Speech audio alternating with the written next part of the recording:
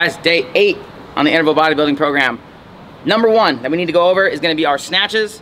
This time it is not muscle snatch. We're going with a regular snatch today so you guys can drop under the bar. So you're going to get a big pull, drop, and catch. So that looks like so. You're going to get that slightly shoulder width to a little bit outside of that position on the feet.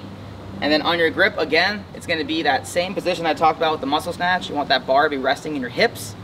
And you want your hands outside these 2 notches on the bar. So I'm going to grab wide. And I'm going to come under the bar today. So we're staying away from this motion, the muscle snatch, with all that arm and upper body follow through. And we're going with a more powerful jump and drop. Boom.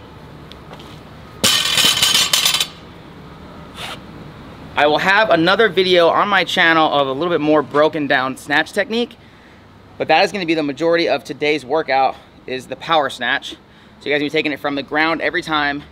The only time you'll ever take it from the hang is if it says hang snatch. So the only other movement that we need to go over today besides this power snatch movement is going to be the push press. So on the push press, we've gone over this in a previous video as well, but you want to make sure that you're getting that dip, drive, and you're not dropping under the bar. So bar is here, dip, drive, and you're not doing this movement here. That's a push jerk.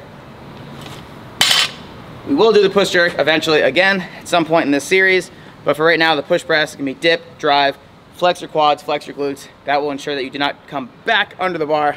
And those are all the movements that we need for today.